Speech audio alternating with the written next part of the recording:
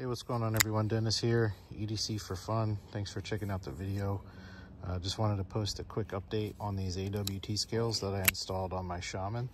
I posted an install video a few days ago and had some issues with the lock stick. Actually, it's still there a little bit, but it's definitely reduced. It was very audible and took a lot of pressure to disengage the lock, but it seems to have worked itself out. So I'm pretty happy to report that. And I also had some blade play side to side, but I did put some Loctite on the pivot screws and tighten them down, and that's gone also. So very happy with these overall. I think they look killer. I also added this MXG deep carry clip I pulled off of an old PM2. So really happy with these, and just want to say thanks for checking out the video. Appreciate you guys. Leave me a like and a comment. Subscribe if you're not already.